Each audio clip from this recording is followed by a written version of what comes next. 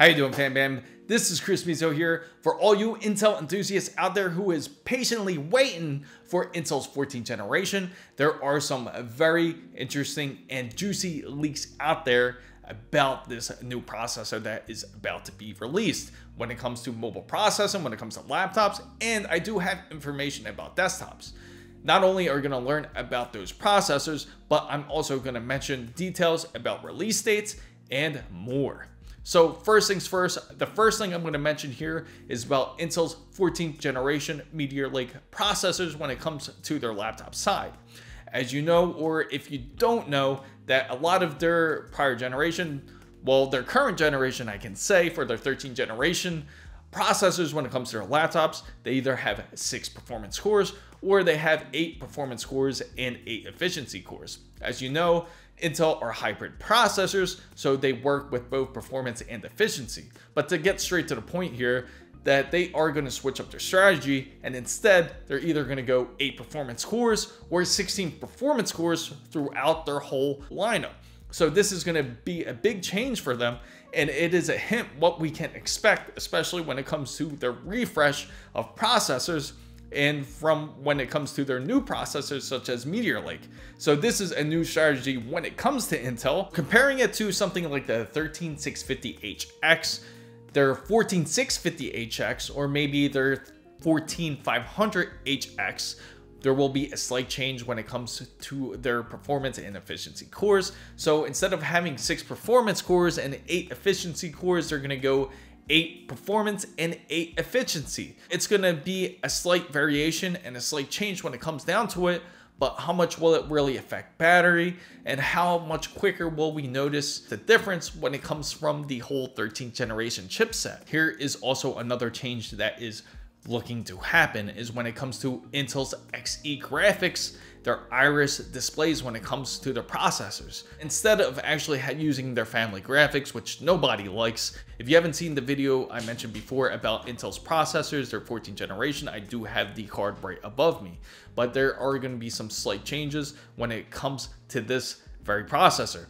As you know, or if you don't know, their processor is about 20 watts to 65 watts, so it can boost up to 2.2 gigahertz, all the way up to 4.8 gigahertz. Now, it's a little bit competitive when it comes to their own Raptor Lake, which is their i9-1370P, which boosts up to 5 gigahertz. It doesn't compare to that when it comes down to their 9 Ultra series. When it comes to their XeLPG graphics, it will also include up to 4.5 teraflops. In their subsystem, when it comes to their processor, for their Xe cores, they have up to 8 Xe cores, 128 execution units, and it goes up to 1024 shading units of their FP32 cores, which is a big boost and very comparable when it comes to AMD's Phoenix APU. It doesn't quite reach AMD's APU such as the Z1 Extreme, where they go up to 8.2 teraflops and it has a clock of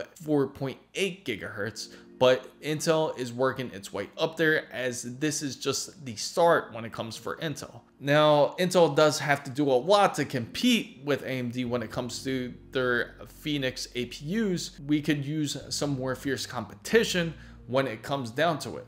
But as you know, when it comes to Meteor Lake, they will also use their Intel Process 4 technology, which is Redwood Cove and also Crestmont Cove, which will be interesting to see how well it benchmarks compared to its current generation. Now let's move on to the whole desktop side when it comes to Intel's i5 14700K. There are some alleged benchmarks when it comes to their desktop version of the 14700K.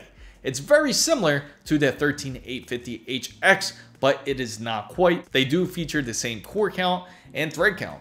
It has up to 20 cores and 28 threads. It shows that it goes up to 8 performance cores, but the efficiency cores are yet unknown. But it is rumored that it goes up to 12 efficiency cores. The whole difference is their whole frequency range when it comes to their Intel 14700K, comparing it to its mobile unit, which is the 13850HX, 3.4 gigahertz versus 2.1 gigahertz. They are two different animals here. When it comes down to the release dates, you can expect the desktop variant to be released of October 17th to October 23rd.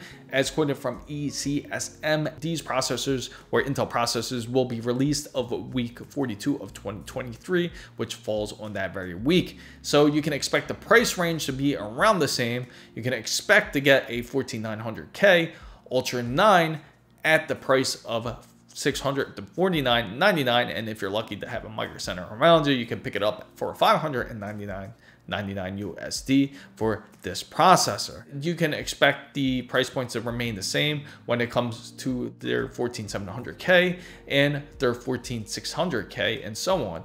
Now you can expect the 9K variants to be released about a month later, and you can expect the laptops a month later than the desktop variants.